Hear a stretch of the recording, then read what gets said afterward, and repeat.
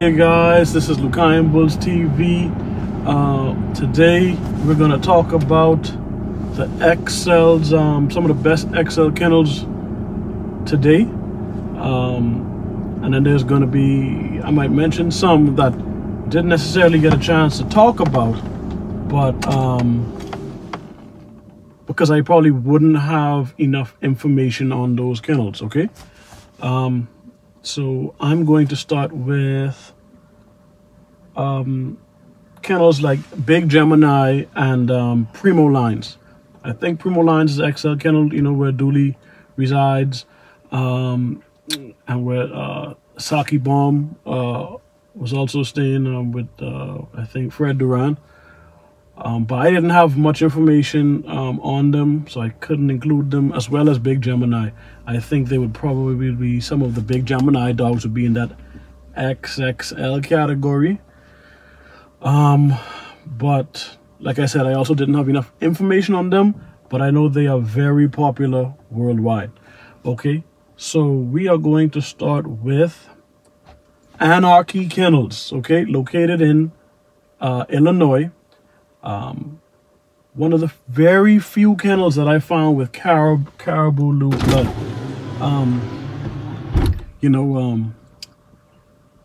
I like their dogs. The conformation for the XLs.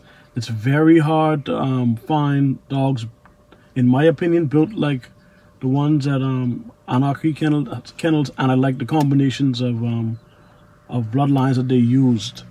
His name is Drew Jones, so you definitely want to check him out on Facebook. Okay, he has a caribou daughter. Okay. Secondly, what came to mind was Bossy Kennels.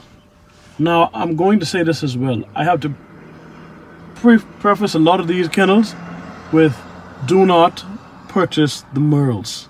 Okay. A lot of XL people breed Merles, you know, for that market that they want to tap into to get more money, but we don't encourage that here, so I just want to put that there. Bossy Kennels has some of the best structured XLs that I have seen, with some of the flashiest colors. You know, their dogs are pretty pricey, but if you can afford to get a dog from them with good conformation, I would do it. Just like I said, stay away from the Merles, okay? The next kennel that came to mind was also Hurricane Bay Kennels. Back when I was in the XL game, I bought a dog from them as well, and I also got one from Anarchy Kennels. But Hurricane Bay Kennels has been around for a while with Matt McDonald. They produce some pretty good structured XL dogs as well. Like I said, stay away from the Merles. They have a very good combination of pedigrees as well. They're always outcrossing to try to bring something else and new to the table. Very rarely do they repeat breedings, but they got some monsters over there with I think decent conformation. You know, I wouldn't say they breed for the show ring, but they have some pretty good dogs that can be used as tools. Okay. So the next one that came to my mind was one of the most popular kennels today, where there's so much controversy around sometimes, QBN Kennels. Like I said, stay away from their Merles. They have some pretty well put together XLs. No one can take that away from them. Okay, and there's been some recent controversy. I've heard about some of the dogs showing signs of aggression. So anything you purchase, you would have to purchase at your own risk. But only from what I've seen on their channel, the dogs have really good conformation. Okay, but we couldn't ignore these guys. It's impossible. Okay, and definitely wanted to touch on today, I think another kennel in Virginia, Potter's House, who has the winningest all-time American Bully XL in, you know, Rick Ross. And I think Mr. Antonio is still breeding, but I don't think he breeds as often. But you know, from Rick Ross to Yokozuna to who does he have now? Probably, I think, a dog named It. You know what they bring to the table. You're getting a well-balanced dog. And I think there's no way from what he's accomplished with his XLs, he couldn't be on this list as well. Okay? And last but not least, a legendary kennel.